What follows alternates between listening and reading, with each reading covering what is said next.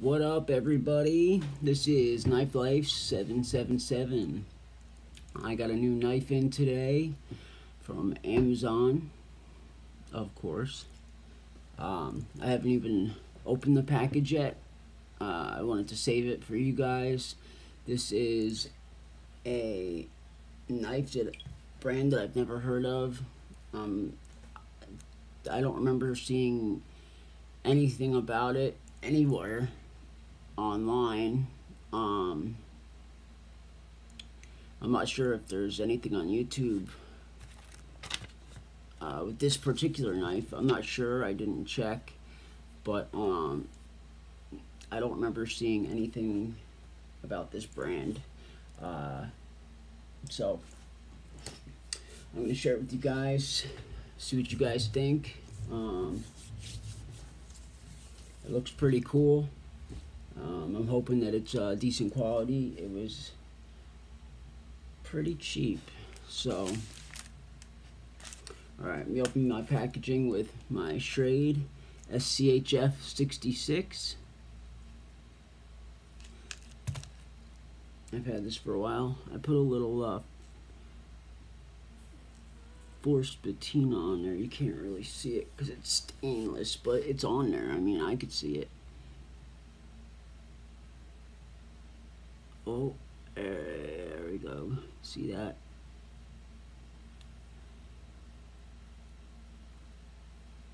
See the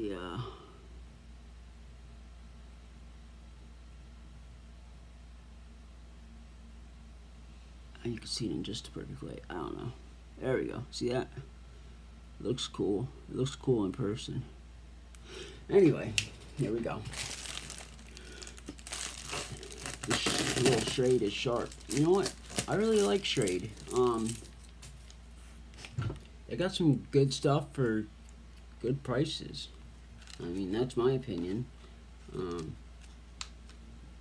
And like, they got some really cool looking stuff. I really like Schrade.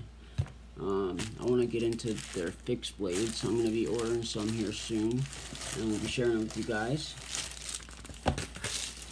I'm going to throw this over there with all my other packaging. I have a whole freaking bin full of empty Amazon packaging. It's insane.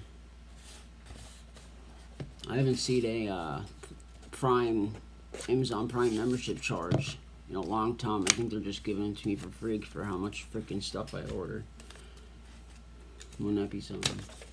Alright. Here we go.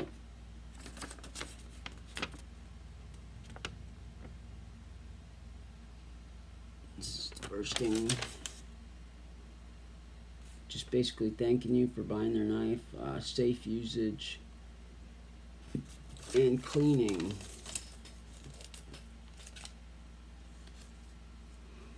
Nice foam on top. Packaged nicely.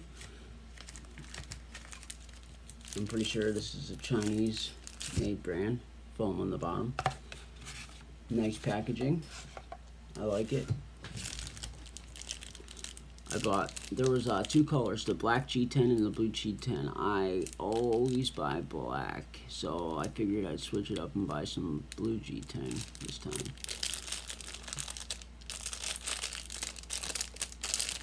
For a second, I thought it was fully sealed in the plastic. Look at that, guys. Wow. This is really nice. Let me give it the old wipe down real quick, because I don't like having oil all over my handle, or yeah, my handle. I don't like having the oil all over the G10. Nobody likes an oily G10, says I. Oh, I always clean my G10 with Novus plastic clean and shiner mix here. What I prefer is Plexus plastic cleaner. This stuff is freaking awesome. It cleans the G10 so nicely, and it gives it like a little bit of a grippy kind of texture. It is freaking awesome, but it's expensive. So I found this the other day, well, the other week on Amazon. It was like $5, and this works pretty good too, you know. It works almost as good, but it just doesn't give it that super grippy feeling, you know. Alright, so this is, hold on here. Oh, jeez. This is the QSP QS110 NOKOMIS knife. NOKOMIS, NOKOMIS, or NOKOMIS, I'm not sure. Check that out. And guess what? Frame lock. Go figure. It's like frame lock season lately. G10 on this side, obviously. Let's see what else we got here. Deep pocket carry clip, although it doesn't look like it's gonna be so deep in your pocket. You got like a freaking ½ inch sticking out here.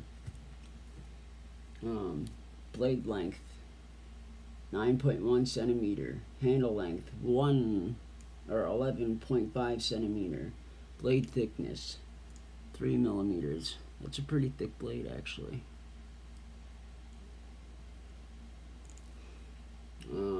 Net weight 139 grams. I ordered my own scale.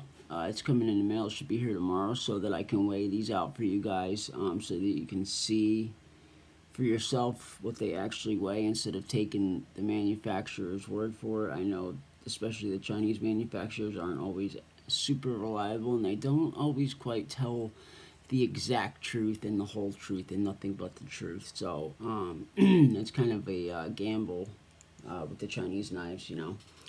It's kind of, you just kind of take everything with a grain of salt, you know. Excuse me, guys. All right, so before we get any further looking at the knife here, I'm gonna, you know, just measure it my damn self just to make sure, so you guys can see. I don't know why. Gotta get this freaking light out of here. Here we go. Alright, so we have a 3 3/4. There we go. 3 3/4 blade, or 3.75. The full length is 8 inches on the dot. Handle length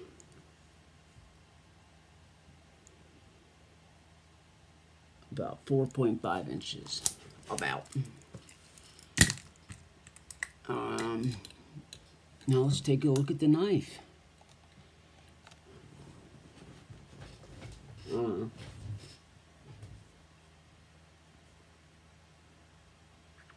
So we got some stainless hardware, lanyard hole. We got dual thumb studs. We have a single position pocket clip, deep carry. It's one of those where there's a little notch cut out, and when you when you put it in, it goes down into the notch. That way it's not moving everywhere, even if the screws aren't super tight. On the top of the blade here, we have some jimping. Oh, that is super grippy. Oh, jeez, a little bit sharp. I kind of dug my finger in it just to get the feel of it. But yeah, that is super freaking grippy. I like it. Got some jimping on the frame lock here. You see copper washers built-in for built-in smooth opening. Nicely done. It's not brass, but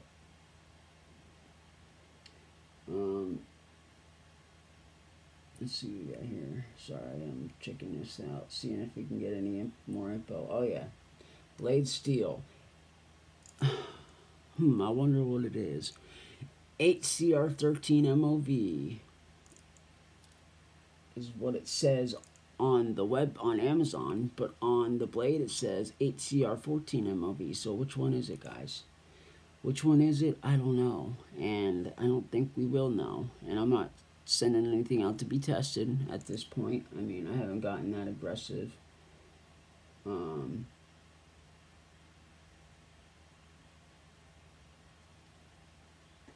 So yeah, I like the blade shape.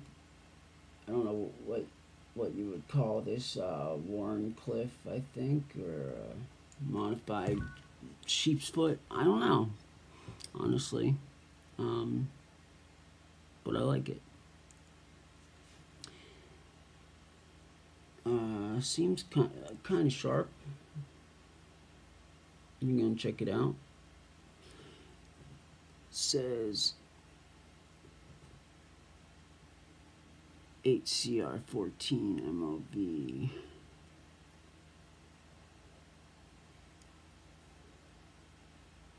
MNKG1. I don't know what that is, but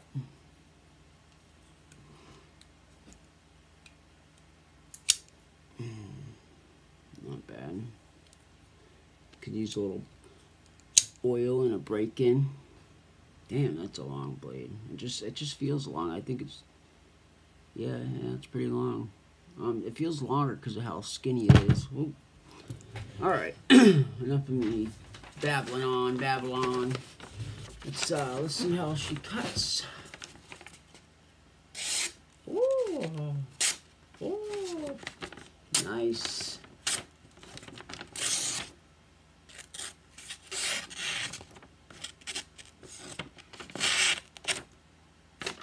Not bad, not bad. I like ye. I'm gonna still take it over once or twice with this ceramic rod and put her on the strop for optimal performance. Give her the old knife oil change, if you know what I mean. Hourglass standoffs. Pretty standard, no backspacer. I just really love a nice full size or decent size backspacer, it just looks so much better. But anyway, what do you guys think? Let me know. I will leave a link in the description in case you guys are interested. I'm gonna carry it for a few days and see how she goes. This is the QSP QS110 8CR13 or 14 MOV. Whatever, I guess it's whatever you like best. You just pick and choose. Whatever is your lucky number, that's what it is. Oh, one more thing. I'm gonna, before I end the video, it is torque spit. So we got a 7. I always like to go for the 7 first. That's my favorite.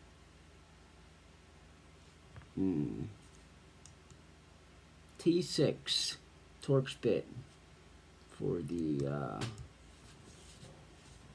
liner screws. The pivot screw.